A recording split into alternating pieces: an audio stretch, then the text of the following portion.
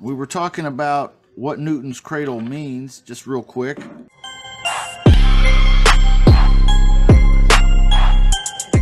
All right, Newton's cradle. Remember we were talking about how what you pull back here, one ball, it sends one ball on the other side out. And we were saying how some people just pull one ball back just a little bit. Well, just a little bit gets a little bit of results. Some people go both balls,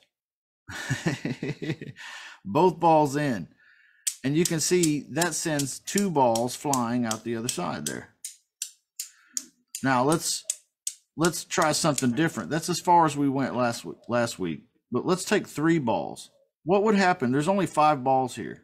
So if we took 3 of them and we pulled them back and we dropped them, what do you think will happen? Will the 2 balls that remain, will they go flying?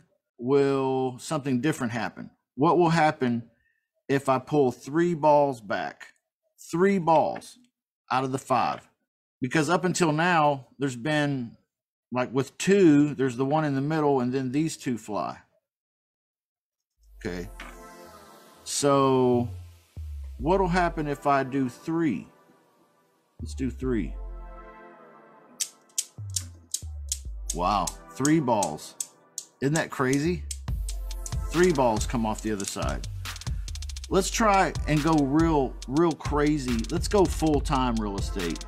And let's do 4 balls. Let's see what will happen. Will it just knock this one ball?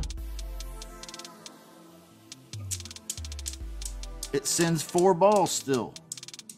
Isn't that crazy?